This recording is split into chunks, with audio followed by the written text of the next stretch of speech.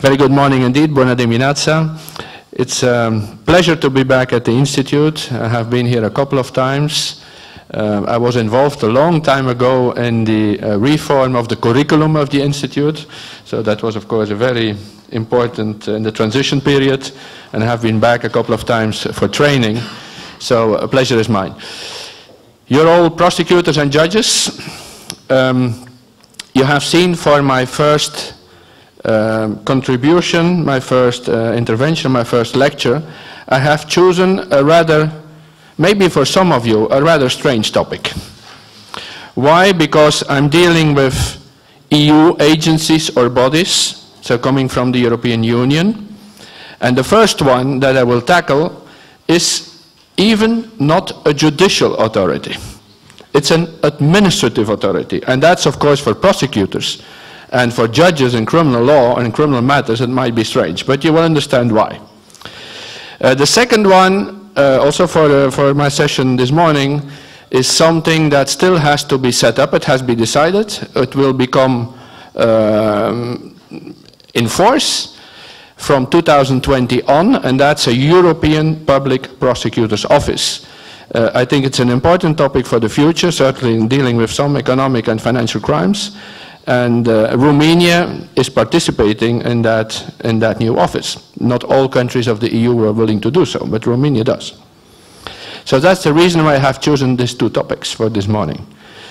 Maybe a first question before you will see how I will tackle it. Has any one of you experience with the anti-fraud office of the European Union, called OLAF? That's the French acronym, Office de la lutte antifraude.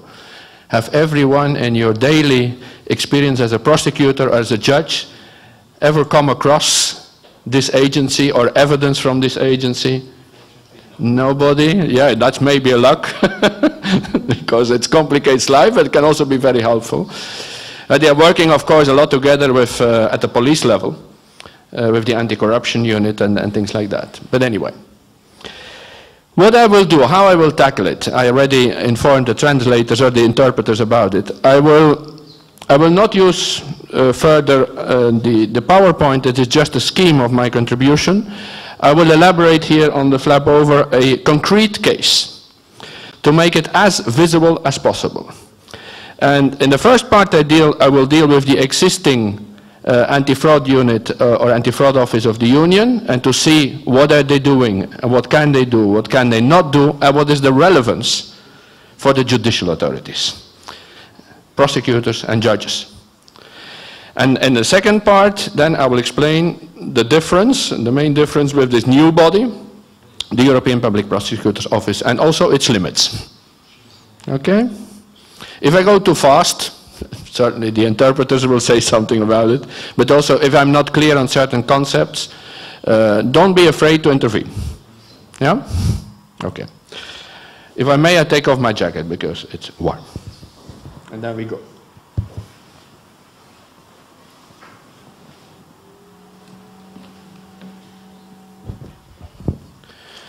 So the first thing I will do is elaborate my practical case.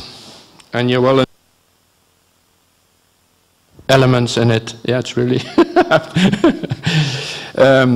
that are very important to understand the substantive law and the procedural law, and also the link, of course, with judicial work.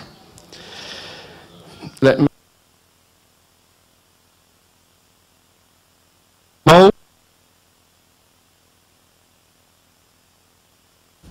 Yes, yes, it's we call it a single legal area because we're in the European Union.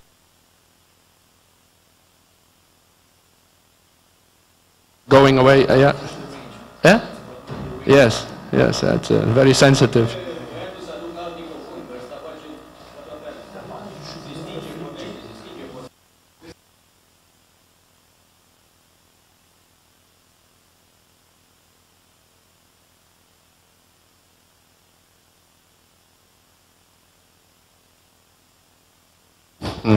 No, yes, yes. It's very sensitive.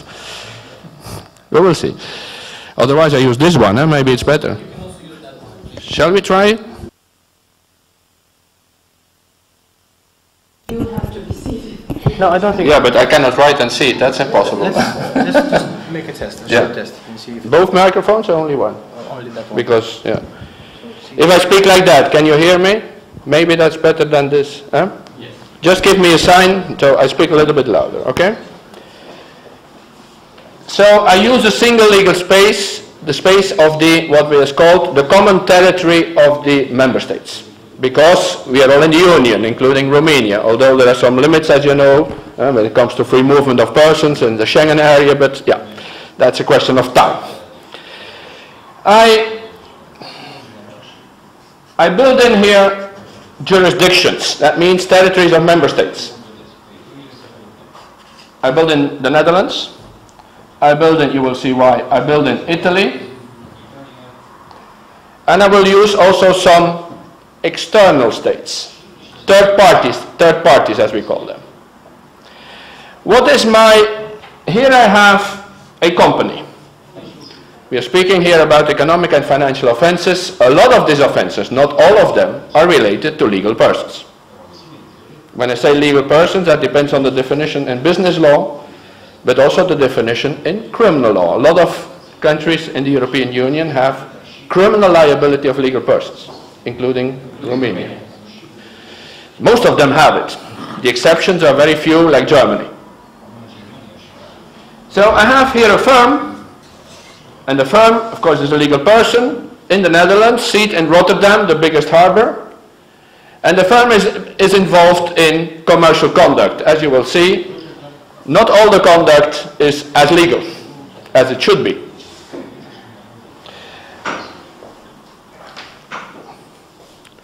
My first conduct, I put it here in blue, I'm importing cigarettes. Marlboro, what you want. From Panama, Central America. And I put the cigarettes here in a warehouse in the Rotterdam harbor.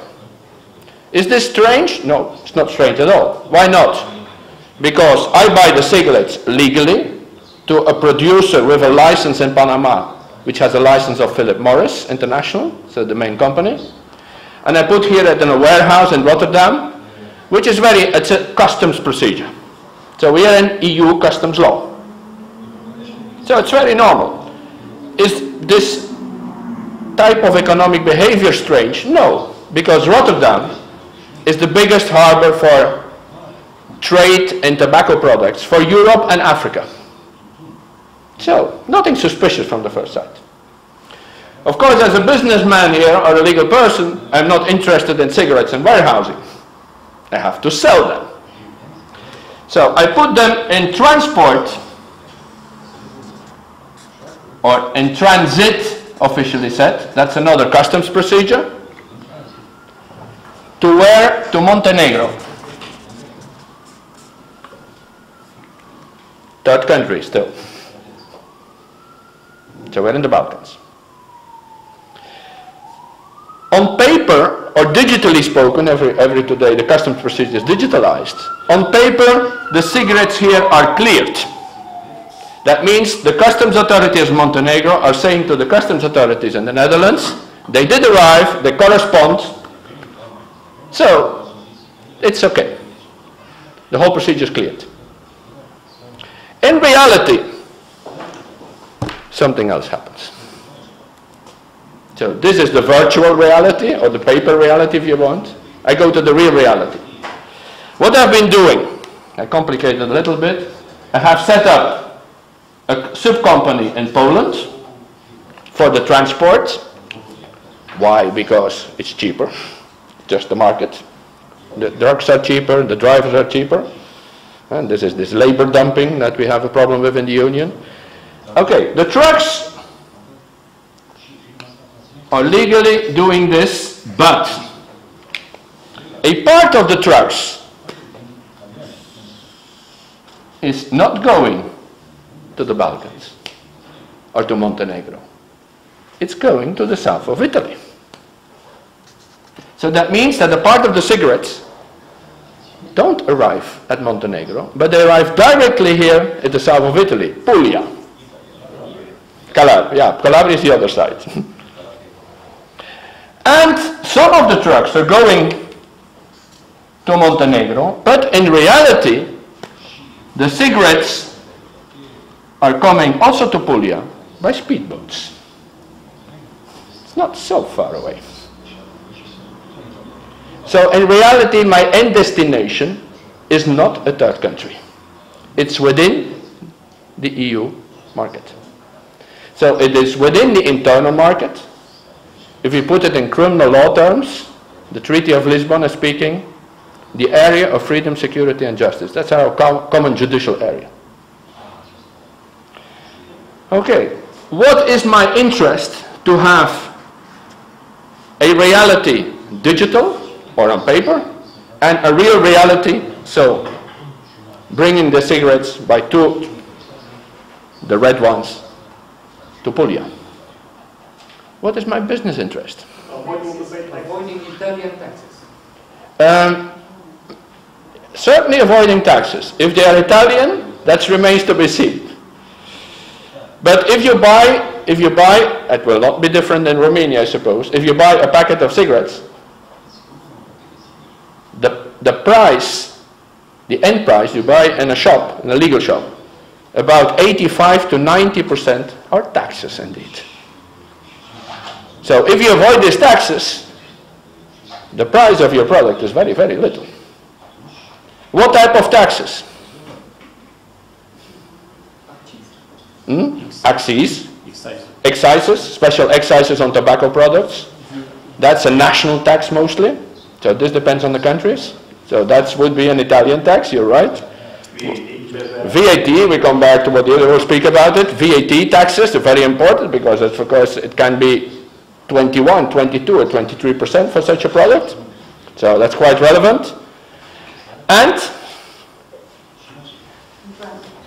yeah, that's linked to, normally because I don't import in the Union officially.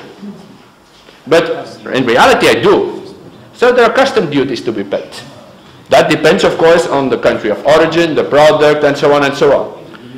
So I have three types of taxes: excises, VAT, and custom duties. They all have been avoided. I come back to that. My second one, because I have all these trucks going direction of Montenegro, you know the European Union is giving a lot of humanitarian aid, or assistance if you want, to third countries, certainly the countries that want to become member of the Union, in the neighborhood policy. So the Union is financing here in candidate countries the rule of law, and the banker has left, but there are many programs. And so the Commission of the European Union is setting in the market through tendering procedures, contracts for bringing the services to the place. So I'm transporting not only cigarettes, but let's say also computers to the same place. And I got this contract at the Commission through a tendering procedure. Between us, and that's interesting to know, so I put here something in red. I did pay to the civil servant of the Commission 5% of the contract under the table. That's my second one. My third one, the same legal person. We're at a period, I go a little bit back in time, but I think it's a speaking example. Unfortunately, all these examples are real. I just combine them. My third one, this legal person is buying in another jurisdiction. I put here the United Kingdom. You know they're about to leave, but they were still in, and they are still in. This legal person is buying in the United Kingdom meat. So we're in the common agriculture market. At the time of the mad cow disease, you remember that? Okay. If there is a disease like the mad cow, the union comes in with an awful lot of money because the animals have to be destroyed. The meat has to be destroyed. farmers have to get money as a compensation, otherwise they go bankrupt. So there's a lot of EU subsidy linked to the common agricultural policy. What is this firm doing? They buy on the black market destroyed meat. You understand? It has not been destroyed.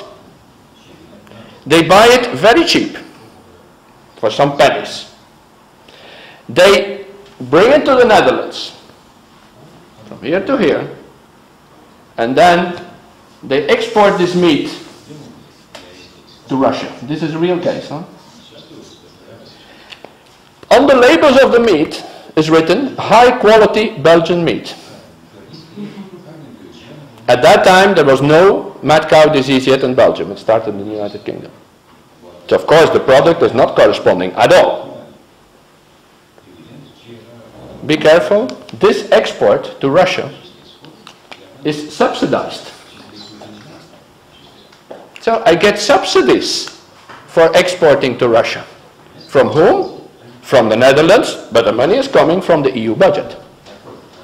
Why do we subsidize this? To encourage a certain area of economy. Yes, we have interest in exporting meat, and of course the prices in the Union are much higher than in Russia, so we are not competitive on the market, and the Union is paying the difference. Depends on the type of the product and the country of destination and so on and so on. You can imagine that I earn an awful lot of money.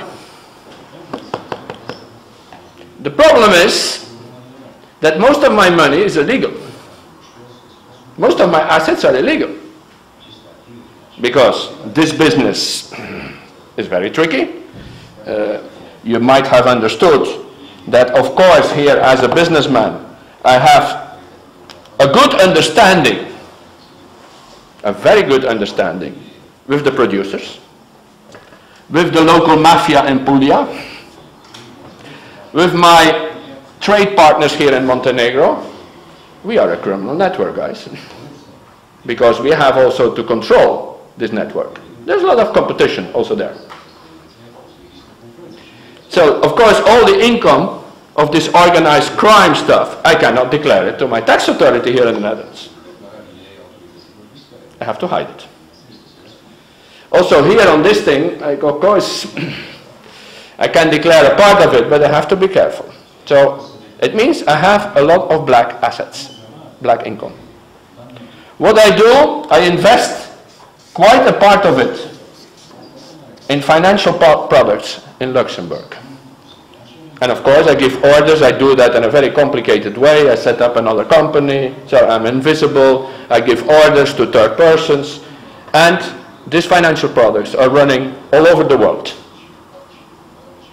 And a part of it comes back to me in a clean way. So this is an operation, of course, you understand that directly, of money laundering. Okay.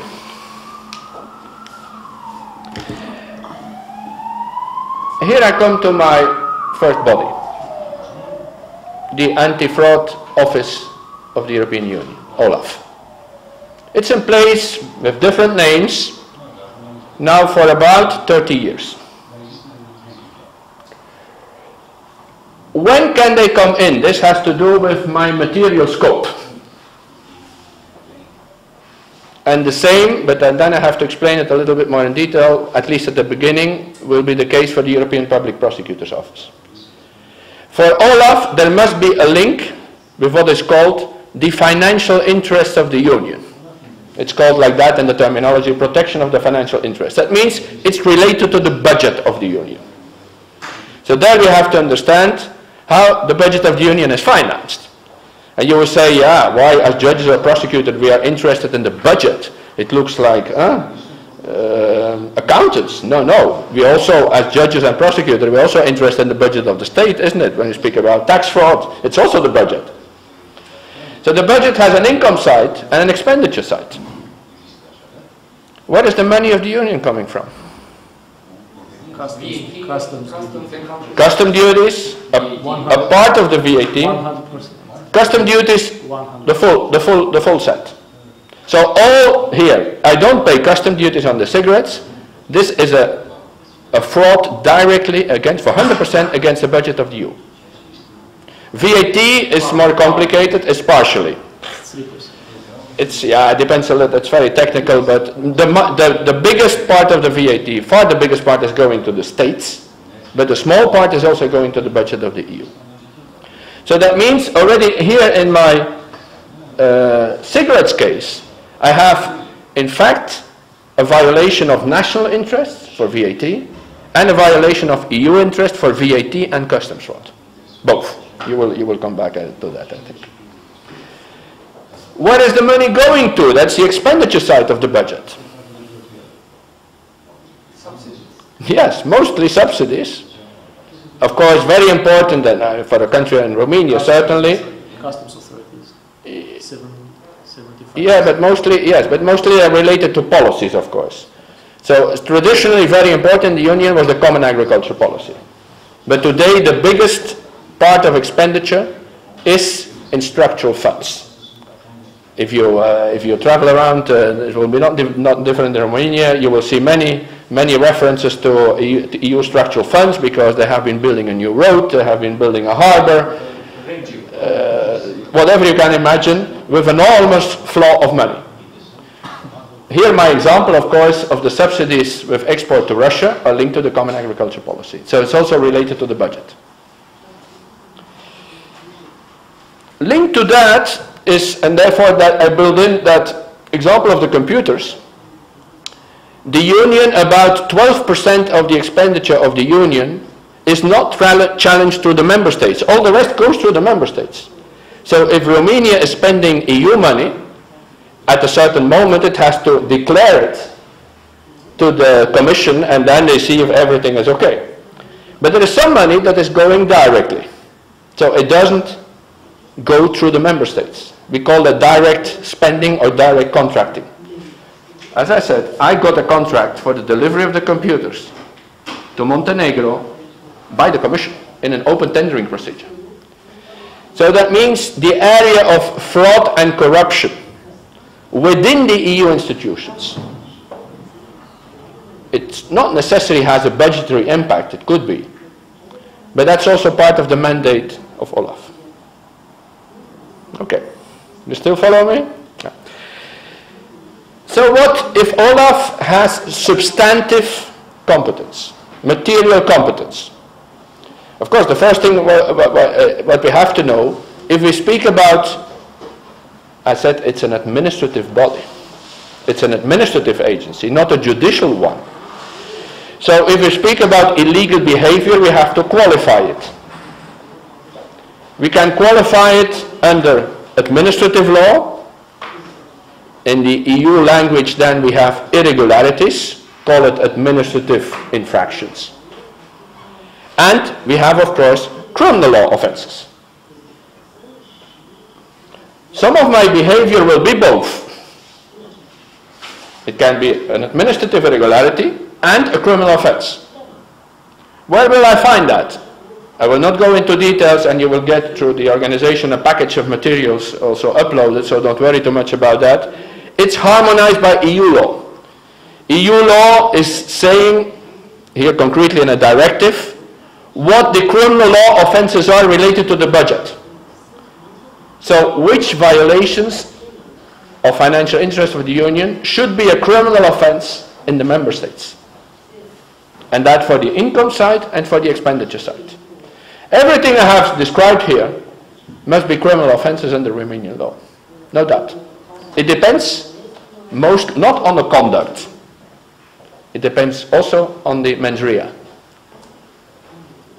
If it from the very moment it is intentional, then I'm in the criminal law area for sure. Yeah, in my business here, I don't think there is much doubt about it, although a prosecutor has to prove it, of course, before a judge. But as I presented it, I was very open with you. This can be very difficult, non-intentional, because the aim is very clear. So that means when OLAF opens an investigation, institutionally that's already complicated, OLAF is part of the European Commission. but the sector on investigation of OLAF is independent. So the OLAF director can open an investigation on own initiative or informed by authorities of member states. They run an administrative investigation based on EU law, and they can investigate in the member states and in the European institutions. We call that technically internal investigations in the institutions and external investigations in the member states. I first concentrate on the external ones. Why could they be interested here in this firm, this Dutch firm, and the business? I take this case of the mad cow disease. The Commission was informed at the time, it's a real case, about a strange increase in export of meat to Russia. Many containers. Coming from a firm which was not involved in any business with meat before, and certainly also not with Russia. A newcomer.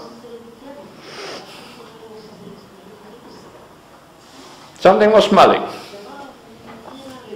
Then they found out, I don't know why, so the Commission found out, that there had been corruption involved here in this case. How? Some officials of the Inspectorate of Agriculture in the Netherlands, who have to check these things, had been paid in order to be blind. Why is this important? So if the Commission here was alerting OLAF, OLAF can open an investigation. Normally, I summarize it here, but normally they ask the member state to do that. So they ask an administrative authority to open an administrative investigation. In Romania, this can be customs or whatever, or agriculture and the administrative agencies. OLAF inspectors can, and mostly will, join the inspection. So that means when the inspectors arrive here at a firm, it will be a joint inspection team under administrative law, European law and national law. Of course, the national inspectors having competence from national law, the European ones, that's more complicated. That's partially European and partially national. In this case, however, how could you ask at the Inspectorate of Agriculture in the Netherlands to open an inspection if you have indications that some of them have been bribed? If you do that, your inspection will fail, for sure. So there is another possibility for OLAF, which is more the exception than the rule, that they can go autonomously. But they must have good reasons for that. One, of course, if there is a risk of bribes and that the evidence will disappear, then they can go for an autonomous inspection. That means they arrive alone without informing the national authorities, at least not the national administrative authorities. But that's not the end of the story. What will happen here if they arrive at such a firm? Knock, knock. I'm here. Yeah, or the door will remain closed, or you get the gun. Yeah, that's a tricky business. So what OLAF is doing in such a case is calling in assistance from the member state, but not from the administrative agencies, but mostly from what we call mano militari, from the police authorities. And the member states have the obligation to assist. So in fact that means they arrive, the police forces are at the corner, and from the very moment of non-cooperation, they come in with national police force, and then OLAF has access to the premises. What can OLAF do in such an inspection? They, under administrative law, they can ask questions. They can see the goods, important here. They can see the business records. So they have, they cannot search in the sense of a judicial search. So if they don't find what they're looking for, they cannot break down the walls. They can force access to the computers, because there are the business records. So there's a duty to cooperate. Passwords and things like that. There are a whole set of things they cannot do, because they are not a judicial authority. They cannot infiltrate the criminal organization. They cannot intercept telecommunications. They don't have access to bank accounts. You see, that's for financial investigations, it's a very tough limit. But they can do a lot of things. And the advantage is they can investigate in all this area, in all these countries at the same time. So inspectors can go to the Netherlands, but at the same time to Italy or to Poland. So for them, this is a common space. Now come some limits, and then I go to the European Public Prosecutor. OLAF has no sanctioning power. You will maybe say, of course.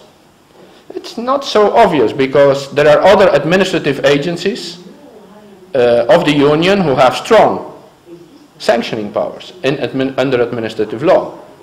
Competition, you certainly have heard of this, the huge sanctions on Google by the Commission, so DG Competition can sanction. The European Central Bank can sanction banks, and so on and so on. Also, there is an authority on the stock exchange, ESMA, who can sanction. So OLAF is the only one who cannot sanction. What does this mean? If OLAF investigates and they find evidence of illegal behavior, and this illegal behavior is seen, the cases in which they investigate, will be many, many cases criminal conduct. That must be criminalized under national law by the harmonization.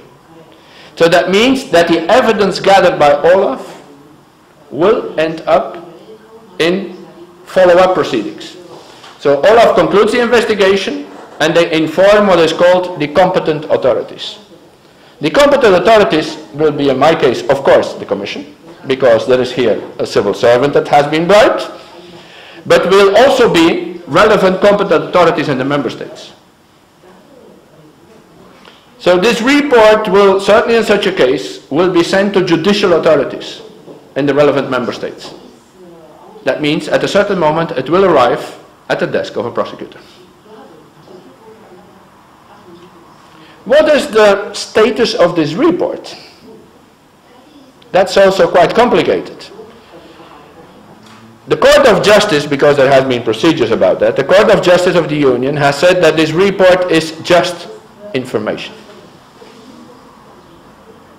It's just information. It does not change the legal position of the persons concerned.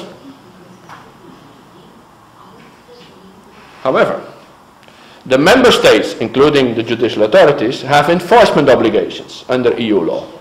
They cannot just say, oh, a report from a strange body I've never heard of, to the bin. No.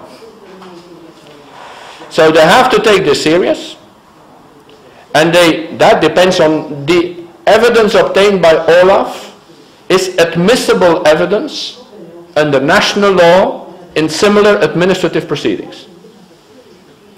If it is admissible and usable evidence in criminal proceedings, that depends on the national law. So for Romania, then you have to check, is evidence coming from a European administrative agency admissible evidence in criminal law?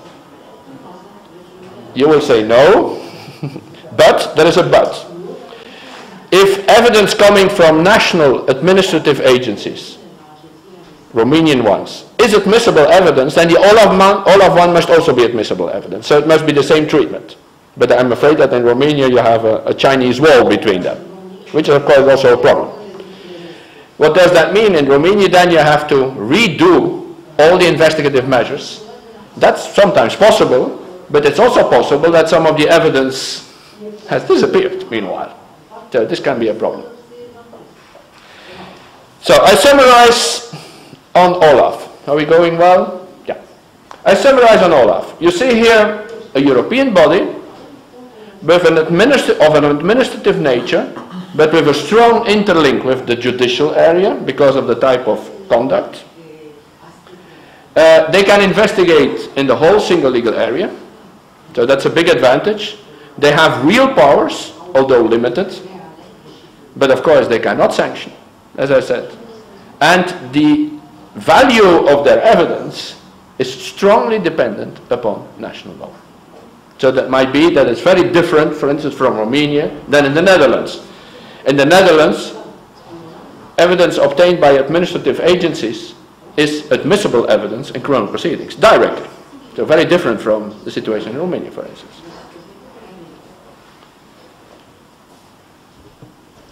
If I go, let's just use the same case. I go to the second body, the European Public Prosecutor's Office.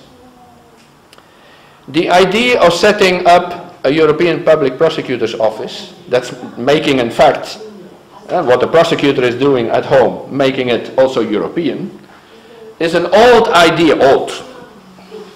It's on the table for 20 to 30 years.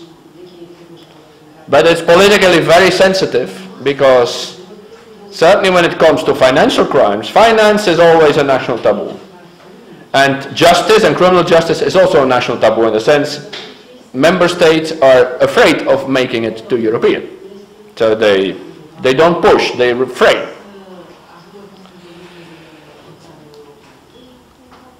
Before setting up, I come back to that tomorrow, this European Public Prosecutor's Office, there have been initiatives of member states, not from the Union, that then became union bodies, to strengthen this cooperation. You certainly have heard of Eurojust, the cooperation unit for prosecutors having seat in The Hague. Although today they are a vertical body, they're an agency of the Union, they're mostly busy with the horizontal cooperation. So, if the Dutch prosecutor is opening here a judicial investigation, and this judicial investigation he might open one because he is alerted by the tax authorities. They say, it is very, very strange, there's a lot of activity going on, but we don't see money coming in the tax budget. And we have indications that there might be organized crime involved, so he opens a judicial investigation. If he finds out the criminal network here, he might call in Eurojust to coordinate this case. I'll come back to that tomorrow. Now I'm speaking about the vertical one, so really the supranational European Public Prosecutor's Office. What was the idea behind? And the idea has then been laid down in the Treaty of Lisbon in 2009 in Article 86 of the Treaty on the Function of the European Union. The idea was behind that for certain offences, so we go again, you see, to the material scope, that for certain offences, and as it stands today, it is limited to the same offences as OLAF. So protection of the financial interest of the Union, although the treaty is saying, and that's also very important, that this material competence can be extended to other serious crimes. And there's already a discussion politically going on to extend it, for instance, to terrorism. So you see, this could be just the beginning of a whole new procedure when it comes to criminal investigations. So it would be, in the mind and also in the article of the treaty, it would be a European body that is investigating and prosecuting in a European dimension certain offences. Investigating and prosecuting. Prosecuting is defined in the treaty as bringing to judgment. So what, in fact, a prosecutor in some countries is doing. Why do I say this? Because we have very different prosecutors' offices in the member states. You're coming, at least at the Eastern Europe, mostly of a tradition. It's a little bit different sometimes in Romania, but in where the prosecutor is not investigating. It's really mostly a prosecuting office, and the investigation is mostly done by police authorities. I know in Romania it's not always the case. It depends a little bit on the offenses. In Western Europe, at least also in the Netherlands, a prosecutor is investigating. He is directing also the police. and for some very important investigative acts, the prosecutor is present. So he's not sitting in his office waiting for the evidence coming in and the police reports coming in. So this European public prosecutor would be investigating and prosecuting. That's very important, both. I come back to that. The treaty is very clear on the limits. The European dimension would not be that these criminal cases that are investigated at European level would be tried, adjudicated at the European court. So that means all the criminal courts and all the criminal jurisdiction remains national. That's for sure, because to make it European is excluded by the treaty. Okay, I explain you the idea and then we go to see a little bit the text and what the content is. The idea in such a case would be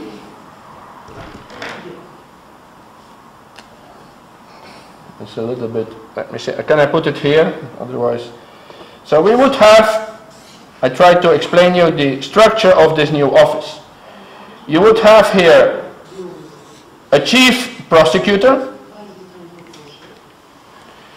and the chief prosecutor could investigate, could open a case when you're in the field of substantive law, and could investigate in the whole single legal area, as OLAF can. But of course, he is a judicial authority. It's of course unthinkable that a chief prosecutor, although he might have some people around him here, he can investigate so many cases in all these countries.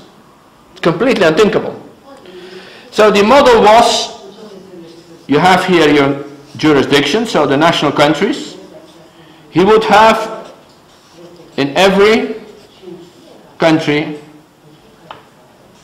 a delegate prosecutor. So you have a chief prosecutor with delegates in the countries. Important, these delegate prosecutors would be part of the centralized body. So if the delegate prosecutor in the model, still speaking about the model, would investigate in the Netherlands here in my case, or in Italy in my case, he would do that by applying European law. So the offenses would be harmonized. If you say you apply investigative measures in a single legal area under European law, that means that you need a list of investigative measures that can be applied by the chief prosecutor. We have to know, can he search? Of course he can, otherwise it's useless. Can he intercept telecommunications? Yeah, seen the cases, of course he can. Can he infiltrate? Yes, he can. So all the special investigation techniques must be available. That means that they must be listed in the European regulation. We are lawyers. That means when you have very strong coercive measures at the disposal of such a body, that of course there's the other side in criminal law, that the procedural safeguards. If a chief prosecutor through his delegate is coming to the firm here as a judicial authority, yeah, interesting. It's obtain a warrant from the local. Yes, interesting. Can he just come and have a visit? Of course he can search. These are coercive powers. So he cannot do that alone. So he needs a prior authorization by a judge. Where is the judge? There we go. You could make a model in which the Court of Justice, so the Court of the European Union, is warranting. That's possible, but complicated. So in the model that was in the first model, I'm speaking still about the model, he could get a warrant here in the Netherlands. So that depends on national law. Of course, there should be an obligation to look at the case. So in the Netherlands, this would be an investigating magistrate that is giving the warrant. And under this model, the Dutch warrant would be valid for the whole single legal area. So with this warrant from the Dutch judge, he can also go to Italy, to Poland, and to Luxembourg. One decision, one warrant, and then it is executable in the whole single legal area. There are other safeguards. The warrant is an important one because it's a check and balances, of course. But if he has the warrant and he arrives here at the mafia friends and they want to have some searches, private homes and some businesses. Yeah, the mafia friends might be mafia friends, but they're still suspects at that time. So we have to treat them like suspects. They have rights.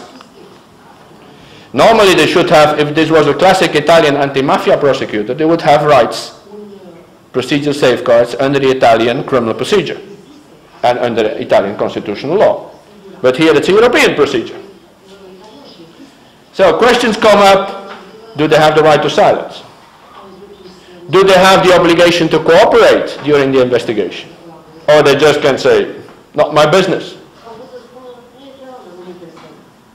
Do they have the right to a lawyer present during the search? And so on and so on. So all the legal safeguards which are related to fair proceedings, to fair justice, also linked to Article 6 of the European Convention of Human Rights, all come into play. That means if you set up such a body and you harmonize the investigative measures, you have to a certain extent also to harmonize the legal safeguards. You have to build in this warranting procedure, and you have to be clear about the rights and the obligations for the persons concerned. Suspects and third parties. Because there will be also third parties. Not all of them here in my business are suspects.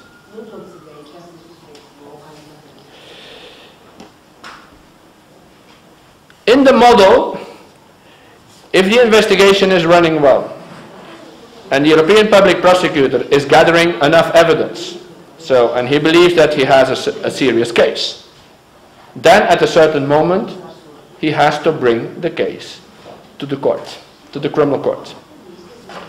Here we have, even in the model, we have a couple of other problems, because this prosecutor has been collecting evidence in several jurisdictions. He could have intervened here in the criminal network, under surveillance. He has been doing searches here. They did searches on the financial construction here in Luxembourg and the banks. You know, Luxembourg has bank secrecy, but when it's about this type of investigations, it's set aside. No problem.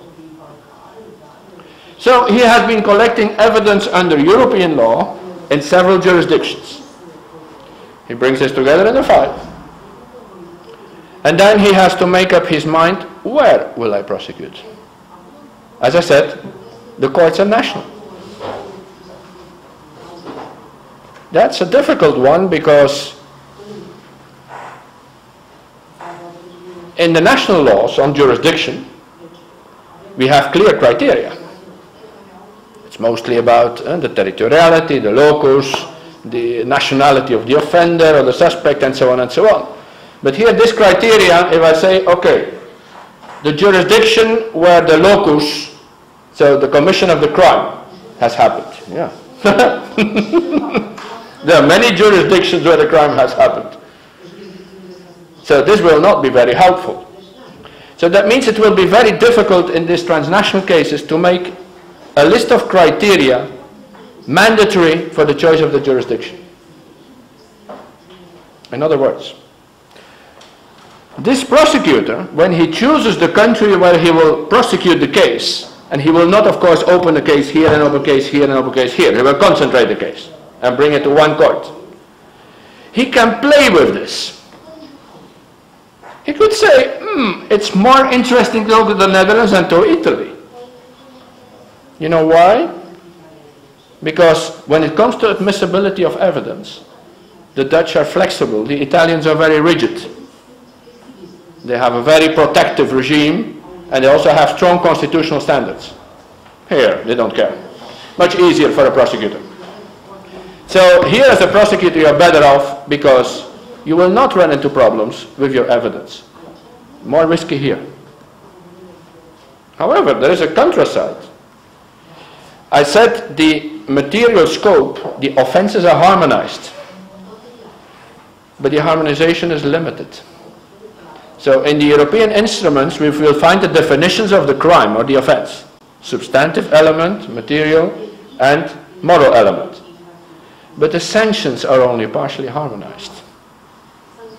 There are no minimum sanctions. Also in the Netherlands, there are no minimum sanctions. This is rather exceptional. Also in France, there are minimum sanctions in criminal law. And also the maximum sanctions are harmonized, but we call that, it's the minimum threshold of the maximum sanction. So like this here for organized crime linked to these economic financial offenses, the EU law will say your maximum sanctions must be at least 10 years. So that means it can be 30 years in one country or life imprisonment in another one, or 15 years in another one. That's all okay because it's at least 10. So the sanction regimes, the applicable sanctions can be very different from one country to another. And for a prosecutor, that's very important, of course. So he can play with the evidence and he can play with the sanctions regimes. And of course, there might be other things. It's much better to end up in a Dutch prison than in an Italian prison. Also in a Romanian prison. And mostly not because the Italians are bad people, but they are overcrowded in the prison. So there's a problem of space, also in Romania. But not only, also Belgium is not here, also Belgium has a big problem of overcrowding in the prison. So that also makes a difference. This is the model. This model has been discussed for a decade between politicians and the academic world. And then in 2013, as I said, the Lisbon Treaty is from 2009. The Commission came for the first time with an official proposal. Although the member states, of course, it's in the Lisbon Treaty, there's a legal base, they all have signed and ratified this treaty, so that means they were in favor of maybe having it. When the Commission came up with a proposal, they were not that happy about it. And the Commission is not coming up with a proposal when they had a bad night. They're negotiating that for months and months and months, otherwise it's too risky for them. But already the proposal was criticized from the very beginning. What was in the proposal? So the proposal for a regulation, 2013. Astonishingly enough, the definition of the offenses would not be in the regulation. That's strange, as if you're prosecutors, the first thing you want to know if I have a suspicion of an offense. What is the offense? It's, for you it's very easy, you can find it in your code, criminal code, or in special legislation. Here the offenses would not be inserted, were not inserted in the proposal of the regulation. Where are they? They are in the national jurisdiction through harmonization. So that means that the offenses that can be investigated and prosecuted by the European Public Prosecutor, of course, are related to this PIF area, and maybe tomorrow terrorism or trafficking in human beings and cybercrime and so on and so on. But the definition of the offenses is in national law. Yeah, we know that story from OLAF. That means, although you harmonize them, that of course they are not the same. The substantive elements might be different. The moral elements might be slightly different. As I already said, the sanctions are not fully harmonized. So, as a European public prosecutor, you're sitting there with a European jacket, but from the very moment that you start, you first have to do comparative criminal law. Because you have to say, and the offenses, how are they in the Netherlands, and how are they in Italy, how are they in Luxembourg, how are they in Poland, and then you get up with a mess. That's already very difficult. So, that was the first choice of the Commission, in fact, to change the structure of the offenses and to channel it through national law, under harmonization. On the procedure, they were more courageous. So, they listed in the proposal of a regulation a full list of investigative measures that at least should be available under national law, and that could be used by this delegate prosecutor. So that means you find them in the EU regulation, and they must also be present under national law. And the special investigative techniques that I have mentioned are in.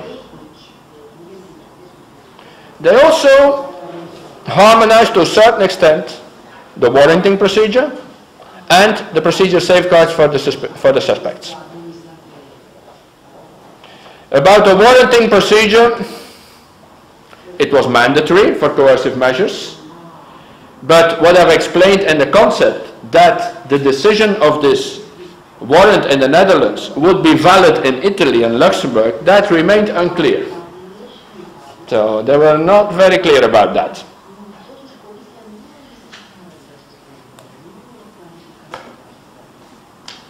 When it comes to the choice of the court, in legal language you say the choice of the forum. Forum from Latin is the court.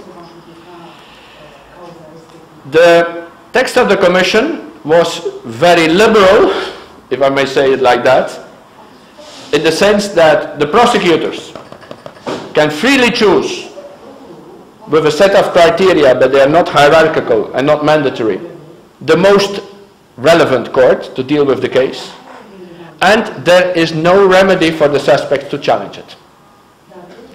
So if in my case they say we go to Italy, you see this firm is Dutch, the CEO is Dutch, he will be prosecuted in Italy or maybe not be very happy about it, he has no remedy against that decision. What he could do, of course, when the court's proceeding starts in Italy, he can challenge the legality of that decision under Italian law. But yeah, I wouldn't like to be the Italian judge, because what can he do?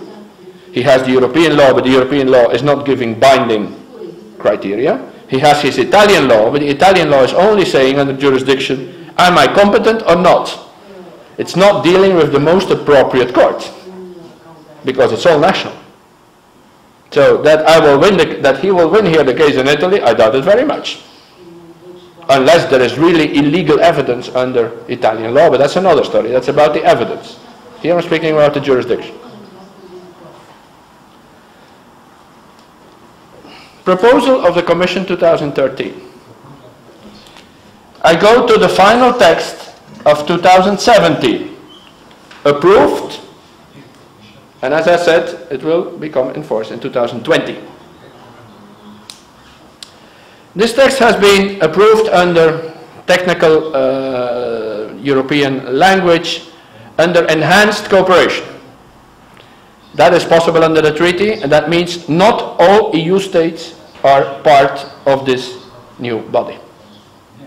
Some of them said from the beginning that they would not participate, the usual suspects, the United Kingdom of course, because they don't have financial fraud, as you know. No problem. Because they are against all Europeanization in that field. Denmark will not participate, Ireland will not participate, and there are a couple of players in Eastern Europe which are also not very pro-European these days, and which will not participate, like Hungary and Poland. But that's, yeah, that's very clear. There is another one who is still in crisis politically at home and not want to participate, but there is a change of government. And now they will participate, and that's exactly the Netherlands. So for the moment being, there are 21 member states of the 28 that do participate, and there might be 1 or 2 more coming in. So that's quite a lot. However, from 2013 to 2017, they have been negotiating this proposal of the Commission in the working groups at the Union.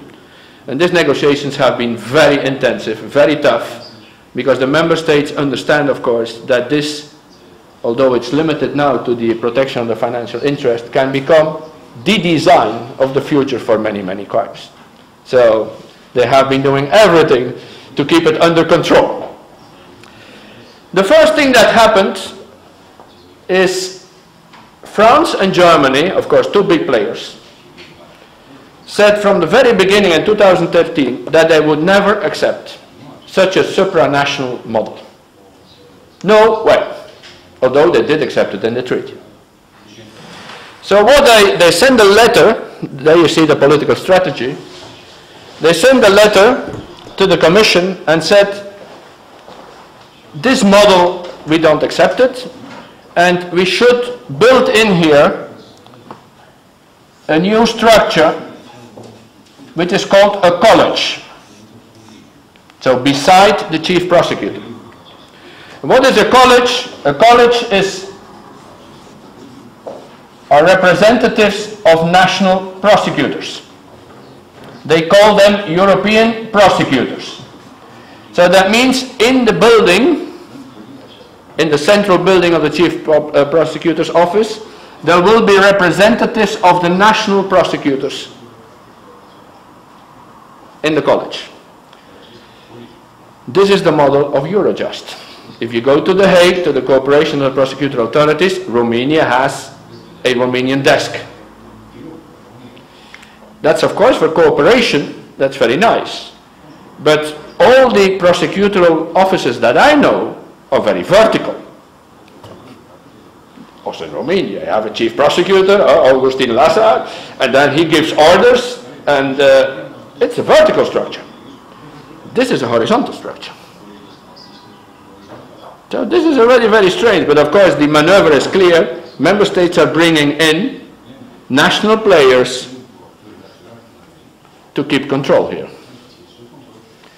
I say keep control because you have to be conscious that the prosecutorial offices in the member states are very different from one country to another. If I go to a country like here, my Italian one, the prosecutors are judges, are judiciary. They're fully independent. Just like the judges. Romania is quite the same, isn't it? Yes. If I go to Spain, the prosecutors are belonging to the executive. So the government can give orders to prosecutor not to prosecute. The chief prosecutor is changing when the government is changing. So he has very political signature. So that's of course in cases like, maybe not in the example I gave, but if you go to the structural funds, there's big infrastructure works. That's mostly also with co-financing of national governments. The risk of course that there are economic financial crimes related to corruption or violations of tendering procedures is very, very high. It's an enormous flow of money. You remember that case in Slovakia a couple of months ago where a journalist was murdered, and then there was a political crisis in Slovakia. I think the Prime Minister had to withdraw. You remember that case? This was about money of the European Union. It was a tendering procedure linked to important infrastructure works. Who killed the journalist? The Italian 'Ndrangheta from Calabria.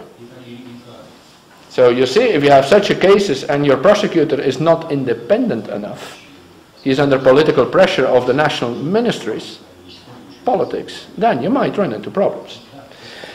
So the representatives here will be very different from one country to another. Some of them will just be like you, independent prosecutors and judges. Other ones will be a long arm of politics. This was brought in by the Germans and France. And the other ones, of course, in the negotiations had to accept. The end text of 2017 is even more complicated. Why? Because at the beginning it would of course be the chief prosecutor who was opening a case, like the Director General of OLAF. He would lead the investigations, of course, through his delegates. No, here in this text, the member state brought in something else. And they call it, I put it here, chambers or chambers. And a chamber there would be the chief prosecutor and one or two prosecutors from the member states, these European prosecutors. The chambers would run the case. So it's the chamber that is deciding if they open a case, what type of investigative measure they will apply, if they conclude the case, where they will prosecute. The real power from the chief prosecutor is moving to the chambers, and there he is in the minority. Interesting. Interesting. Last one. These delegate prosecutors in the final text are still there, but they will work under national law. Here in the proposal, they were working with European law. So that means if I apply to my case, if they want to open a case here, a criminal investigation, there must be a decision by a chamber. If this happens, then the delegate prosecutors in the Netherlands, in Luxembourg, in Italy, in Poland, if necessary, will do their work, but they will work with national law only. That means in the regulation you will not find anymore the list of investigative measures. They're all national. You will not find anymore the harmonization of the procedural safeguards. They're all national. When I say national, that means very different from one member state to another, because they have not been harmonized. It's also very clear, of course, if you do a search in the home here of the legal person, and even a search in the legal person, under Dutch law, you will need a warrant. So the delegate prosecutor has to go to an investigating magistrate to get a warrant. But this warrant is of no value anymore here and here. So you will need a warrant in every single country. You see how European this still is. It became very, very national. Then when it comes to the prosecution of the case, so bringing to court, the text remains the same in the sense that this chamber can decide on a set of non-mandatory criteria which court is the most appropriate. There is no remedy. And then comes in something very strange. Imagine they go to the Italian court. Some of the evidence has been gathered in the Netherlands. One of the problems could be directly that there was an interrogation of the chief here, of the CEO of the legal person. So the delegate prosecutor came in and interrogated with the police during the search the chief of the enterprise. He confessed certain things. He was so stupid. No bar lawyer present. Key confessions. These key confessions will be used in the criminal case in Italy. If this would be a normal cooperation procedure, this evidence in Italy would be completely inadmissible. Because the presence of a bar lawyer during a criminal law interrogation is mandatory by the Constitution. Was not present. In the Netherlands, it's not mandatory. But what is the final text saying? If the evidence is gathered in this mechanism, the evidence must be considered admissible in all jurisdictions. So what you do, you collect the stuff in all the countries, a national law with very different rules, you pack it together, and then you say to the judge, you have to accept it. On admissibility. Something is, of course, the probative value, that's something else. But you cannot exclude it because it has been violating certain rules, even under your constitutional law. That's what the texts are saying. If this will survive in practice, we have to see. Okay, seeing the time, I wound up. What you see of this European Public Prosecutor's Office, and certainly think about if tomorrow he is also will be responsible for other offenses. What you do have is a very strong institutional building. In the sense this became European. There will be a lot of people here around. That's already decided where they will be established. It's in Luxembourg. But when it comes to the operational thing, of course this is a very complex structure. In my eyes, far too complex for running criminal cases. Because you have to deal with many organs here and they all have interests. when it comes to the operational thing, you see, in fact, and you will see that back tomorrow when I speak a little bit more about Eurojust, that in fact the difference between Eurojust, the horizontal cooperation, and this model is not that big anymore. Why? Because they made it so national. So that means also when you really have transnational complicated investigations in economic and financial crimes, that a lot of the problems we have today by this model are in fact not solved. Because you have to go back to every single jurisdiction. The substantive law is partially different. The procedure law is very different. The law on evidence is also extremely different. And you still have the idea that you want to concentrate the bulk of the case before one court. And you say to the court, as I said, guys, might be men and women, take care, because the evidence, you have to accept it. For you, it's admissible. So I think this model will start to work in 2020. It will be very interesting to see what cases they will bring in here. Why do I say this? Because the college is responsible in the text for what is called the criminal policy of the European Public Prosecutor's Office. And it's very clear they will not deal with every peanut. Such a building will deal with the most important cases. And also the member states are not stupid, they already understood that. VAT. Here we have VAT fraud involved.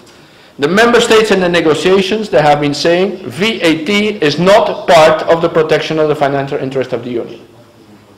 How can you say this? Because the Court of Justice is very clear on it. It is part of the protection of the financial interest of the Union. The member states have been selling the message, we collect it and we give a part to it, to the budget, so that means it's a national tax. We have a lot of problems in Europe with VAT carousels. Very, very serious offenses for huge amounts of damage. The member states have been doing everything to avoid that this structure is investigating VAT fraud. Astonishing. At the very end they have not been successful, but there are thresholds now. So this European Public Prosecutor's Office will not investigate VAT cases for less than 10 million euro harm. So there is a threshold. I don't think that there are a lot of cases which are more, so they still have enough to do. But then it will, if you have such a transnational VAT case, then it will, because you have to bring in your national substantive law. There we go. So you go to the tax offenses. They're very different from one country to another. Very, very different. The procedures rules are different. The evidence rules are different. So if you bring then such a VAT case to one court, with all the collection of the evidence through the several jurisdictions, I think we will see still, certainly at the beginning, quite some interesting legal debates and legal procedures.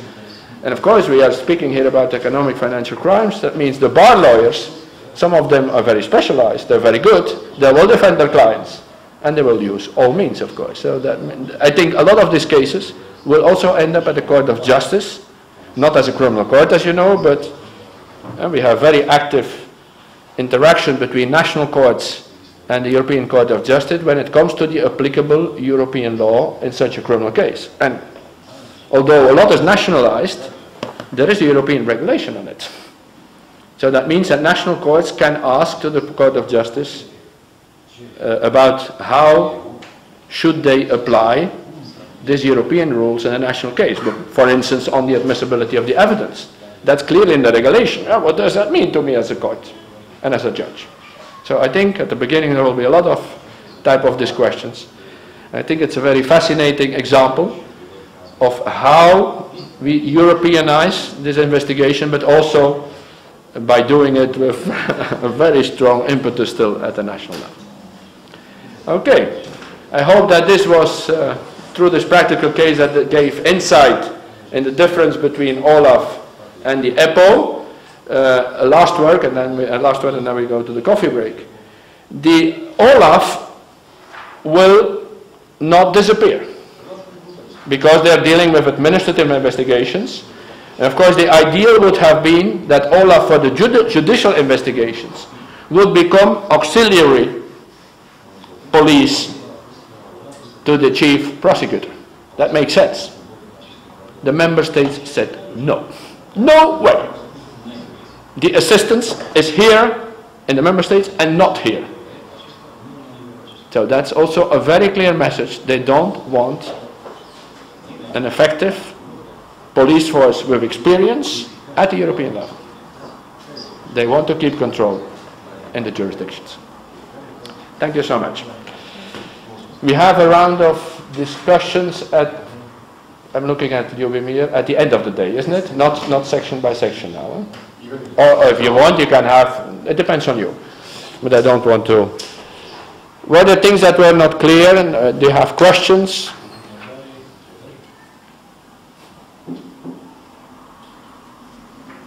You want coffee? You deserve coffee. Okay.